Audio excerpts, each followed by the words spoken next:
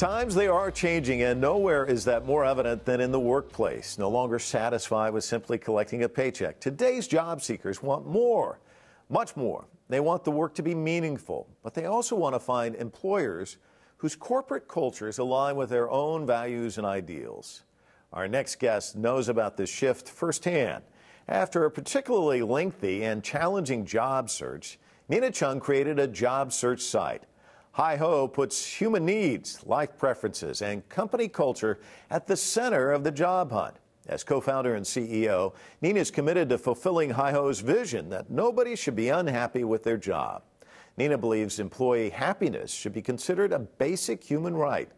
Nina Cheng is here to share her own career adventures and misadventures and to tell us how HiHo aims to disrupt the job search landscape. Welcome to Full Frame. Thank you for having me. Let me ask you about this. I guess everybody that I can think of probably has a story about a horrible job experience or a horrible job search. Do you have both? I do have both. And is that why you're sitting here today? I mean, is that what led to this in a sense? Yeah. So I graduated college in 2008, which was a particularly difficult time for young job seekers. Actually, in the fall of 2007, I received a job offer and signed on to work at Bear Stearns, which is one of the large investment banks in New York at the time.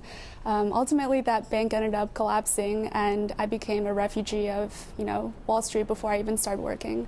So after that, it was just extremely difficult for me to find a job, and I was spending 8 hours or more a day applying for jobs online, speaking to people, and nothing really worked out. So I've used pretty much every job search site there was at the time.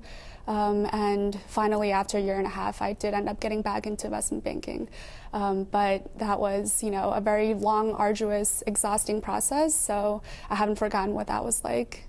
And combined with some of my not great job experiences, it really led to the culmination of HiHo. So I guess going through that whole, I got to find a job, you availed yourself of probably everything out there. Yes. And probably saw a lot of the shortcomings. I mean, what were some of the things that kind of hit you as you were going through the process that, geez, if I could change this, this is what I'd change? Well, I think a lot of job sites out there don't really focus on millennial job seekers at all, which is unfortunate because as of 2015, millennials are now the majority of the workforce.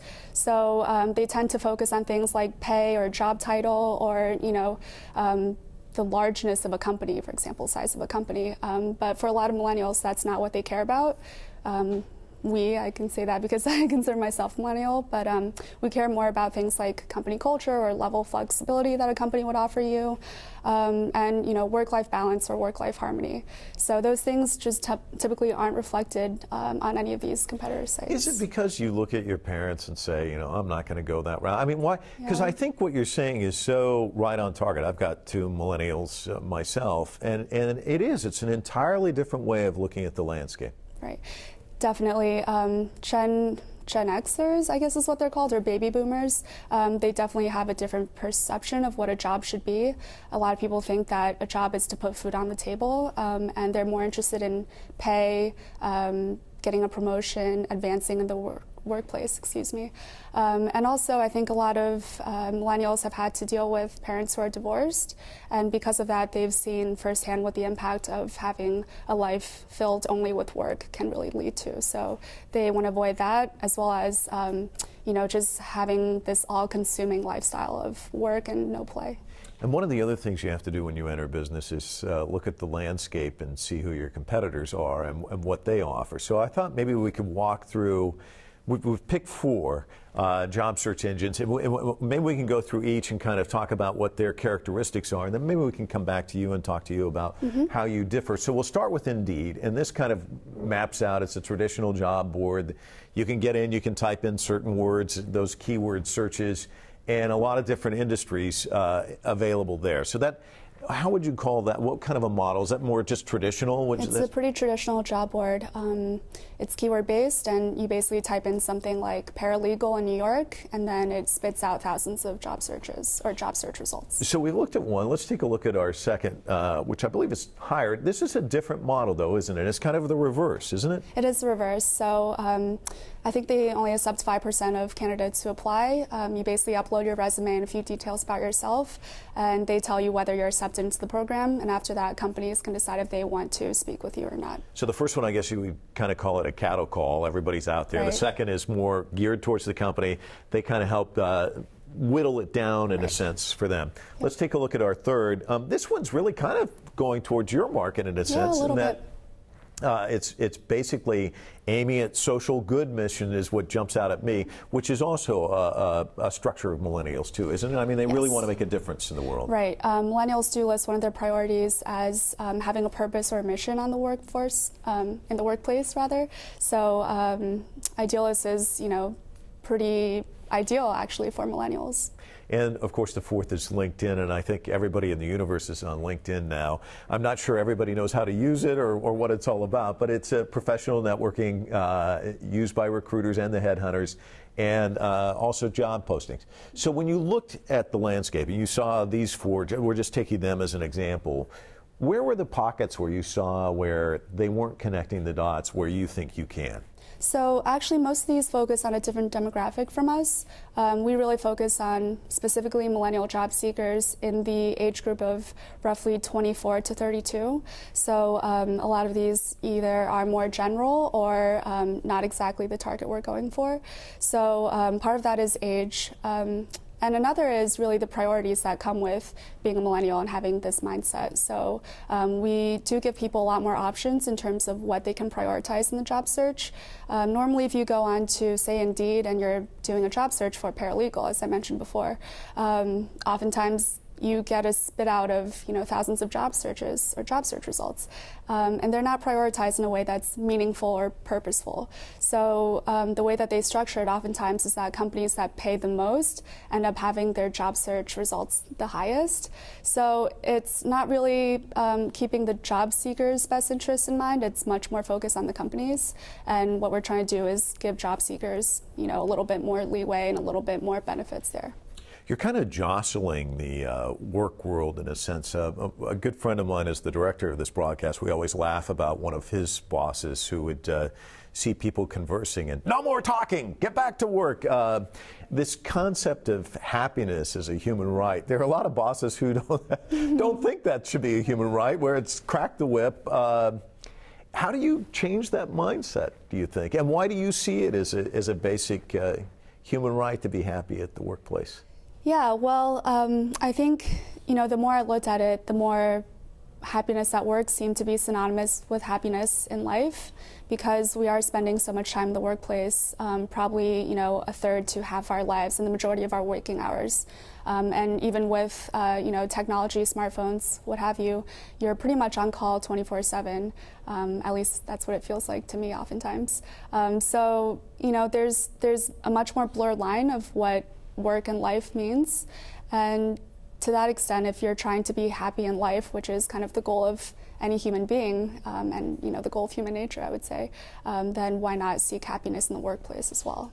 So this is, I think it's a newer concept, but it's something that a lot of millennials have come away with after the recession and what they had to suffer through in this more scarcity-based mindset where really employers were king. I think now employees have much more power, and they can go ahead and make some decisions that they didn't really feel empowered to make a few years before.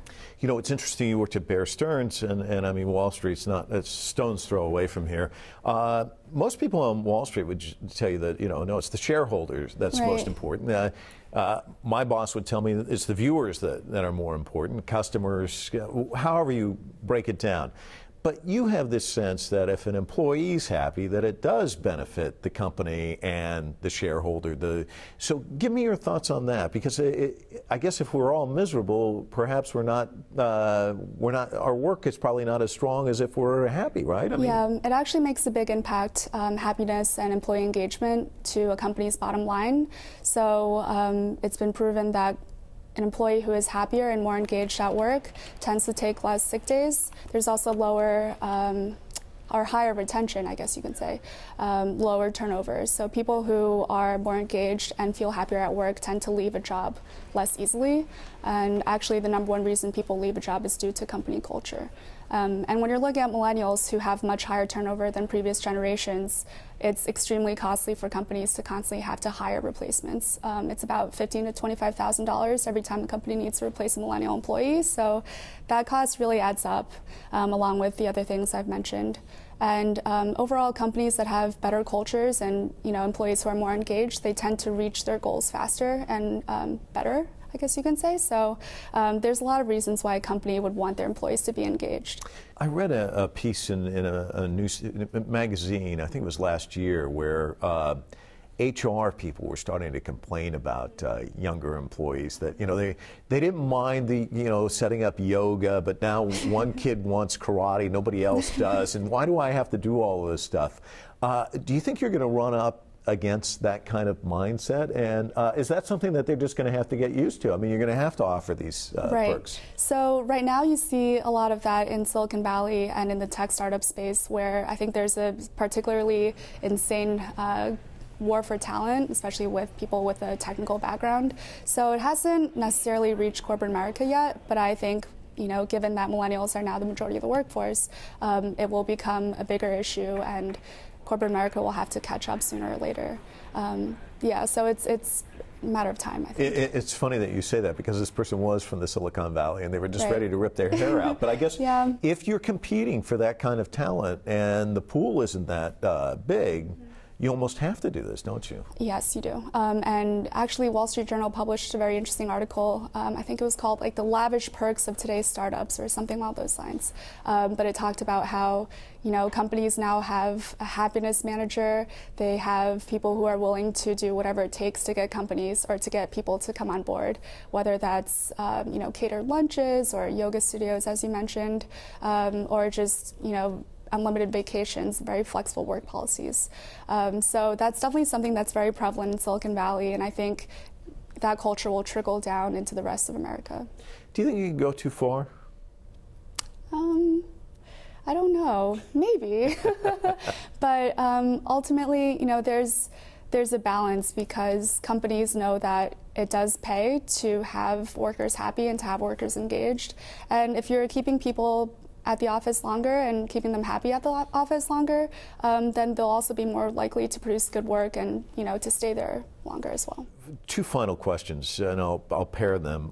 What advice would you give to a millennial right now who's out there looking for a job but doesn't want to settle for something, they want to find that perfect fit? And what do you say to the parent of that child who has them living in their basement, who just wants them to get a job and get out and start their life? Yeah, well... because that's what you see, isn't it? I mean... Yeah, millennials are much more likely to not take on a job and, be slightly miserable versus taking on a job they don't like and be very miserable. I would say for millennials that they should probably consider talking to people that they can get honest feedback from. So if you go into a company, I would ask to speak to their most junior employees. I think they're most likely to be candid with you and to offer some, good advice or give you the landscape of what, the HR and the management is like there. I also think, and this is a piece of advice I got from senior citizens when I was working with healthcare real estate and senior living nursing homes and such. So the number one regret of seniors on their deathbed was that they wish they'd had the courage to live a life that was true to themselves and not a life that they thought someone else wanted them to live. So I would definitely tell these people that they should be true to themselves and to evaluate and reevaluate their priorities, because it'll change many times throughout their career. And to the parents, I would just say to be patient. I think this is, students are for the first time, or millennials are for the first time, worse off than their parents are. I think it's actually the first time in over a century. So it isn't easy for millennials these days either. And, a lot of them have a lot of debt and they feel the pressure as well. So I would say to be patient, and I think my story is also a testament to that. Nina, thanks so much for coming in. Thank you for having me. And good advice. Coming up next, have you hailed a cab lately? Your options for a hired ride are growing. And our next guest is adding a feminine touch.